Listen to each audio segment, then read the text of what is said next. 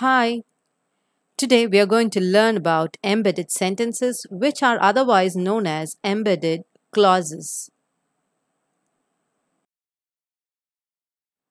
Well, before we begin, you should know what is a clause. Any sentence which has a subject and a verb could be called as a clause. So there are two clauses. One is the main clause, the other one is the subordinate clause. So what is a main clause? Subject and a verb. Subordinate as well as the main clause will have a subject and the verb. But if the subject and the verb express a complete thought, then you call it as a main clause. If it does not express a complete thought, then you call it as a subordinate clause.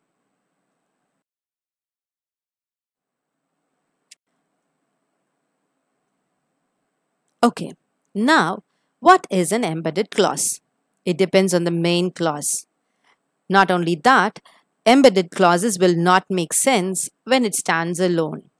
You can even say it is a clause which is used in the middle of another clause. So why do we say that? Because it gives extra information to the reader.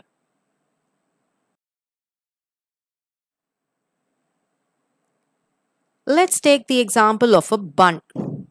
Now you take a bun and you cut it into two, like how you do for a sandwich.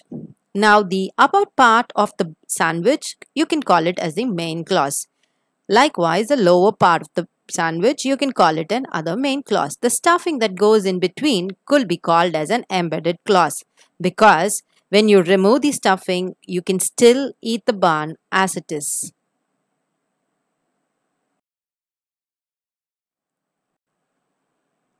Now let's consider the example, my guitar which is very old is broken.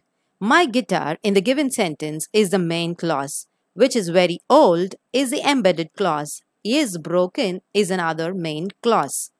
Now let's equate that to a sandwich example. The upper part of the bun could be called as the main clause, here it is my guitar. The stuffing that goes in between is the embedded clause as we have seen, here which is very old. And the lower part of the bun is another main clause and here it is broken. As we've already seen, the embedded clause gives extra information in the given sentence which is very old gives extra information.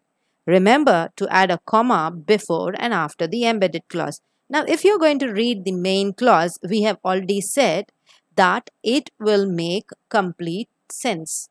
So here, when you read it as my guitar is broken, the sentence is complete, it has a subject, it has a verb, and it does give a complete thought. Whereas, which is very old, does not give a complete thought. Another point to remember here is, when you write an embedded clause, you need to begin an embedded clause with words like which, when, that, etc. Now, since we've learnt about embedded clauses, there are points which you should never forget while writing a sentence with an embedded clause. The first point is you should know that it is used to give only additional information.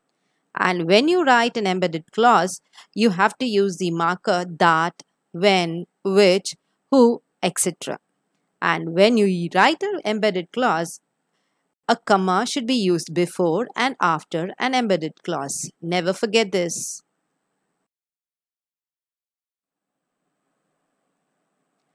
Hope you've understood embedded sentences or embedded clauses.